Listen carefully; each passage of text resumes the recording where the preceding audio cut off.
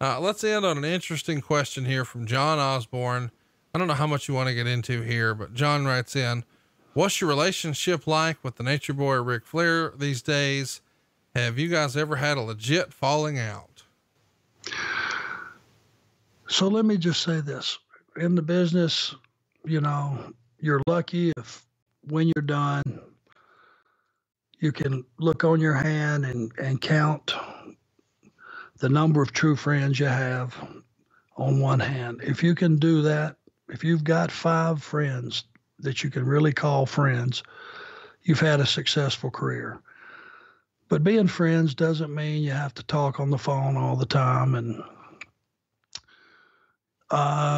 do something together, go to dinner every week and all that. Rick and I had a very, very good relationship when I was wrestling, and we were on the road together, and we had the same thought process, and we were heading towards the same goals.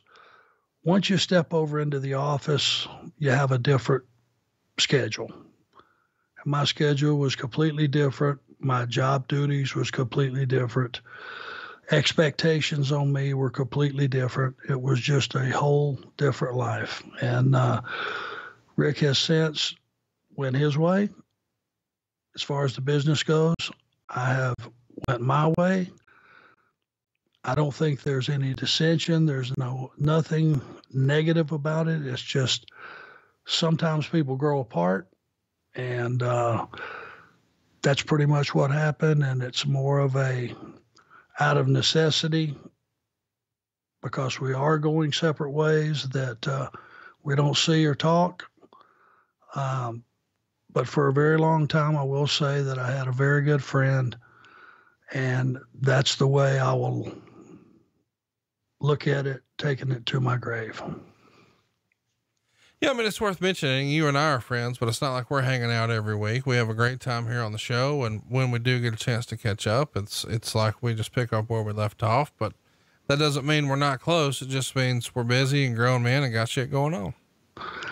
That's it. And we're all just trying to make a living still. And not for you making about 6 livings. Oh my God. Listen to you, whatever you are. But Rick and I are still trying to, live a nice lifestyle and, do some nice things. I'm a guy who likes to travel. I like going to Aruba for a week at a time and all that stuff, and going buying a new truck occasionally about every 10, 12 years. So, we're just, you go whichever way the money takes you. And, right now, it's he has a separate journey. I have a separate journey, and you're right. You and I have become good friends, and I appreciate what you do for this podcast, because without you, I wouldn't be here. And Efren writes in, have you talked to Howard Finkel lately? Any good Finkel stories?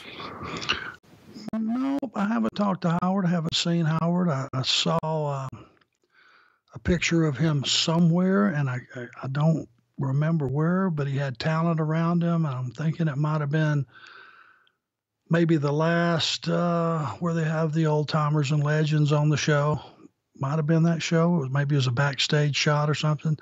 Had a sweet beard, ZZ Top style that he'd grown out. Had never seen that version of Howard before, but the guy's a friggin' genius. He's facts, figures. You can ask Howard anything. He's just a walking encyclopedia. Savo the Savior writes in, who is your favorite and least favorite Horseman tag team partner? Well, Tully's always going to be alongside Ole. There will be probably share that distinction. I don't know if they feel the same way, but I feel like Tully and I were the best team in the world at one time.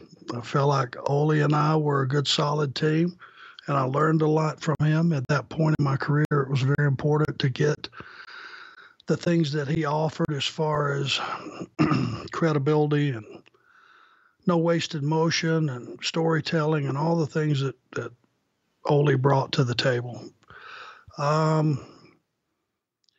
Least favorite, I don't want to put anybody in that distinction. I mean, it's pretty obvious the ones that didn't work out and the whys. And I've talked about what it took to be a horseman and how unselfish you got to be, and you got to be single-minded, that your job was to go out and create something, with the good guys on the other side. And if the audience didn't care about them, it's your job to make them care about them. And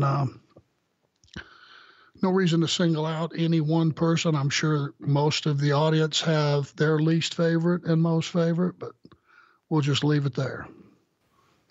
Thinking Man Sports writes, if Tully did join you in WCW/the NWA in late 89, early 90, how do you think things would have played out differently for you, Tully, and Rick long term? Well, I think it would have had a totally different look. If we came back in the door riding the wave of, because we were treated pretty well with WWF. We weren't abused. I think we still had some luster, obviously. And so did, at that time, Jim Hurd, apparently, or they wouldn't have agreed to bring us back. I feel like we could have picked up right where we left off, because we were both healthy. We were both, we were never better than we were at that point together, because now we had diversified and wrestled probably every top team on earth at that time, by that time. So Tully and I were great. If you'd have combined us with Rick, and I don't know if Ole would have wanted to come into the mix or not, but it would have been just adding Tully Blanchard to your talent list beefs it up any way you want to look at it.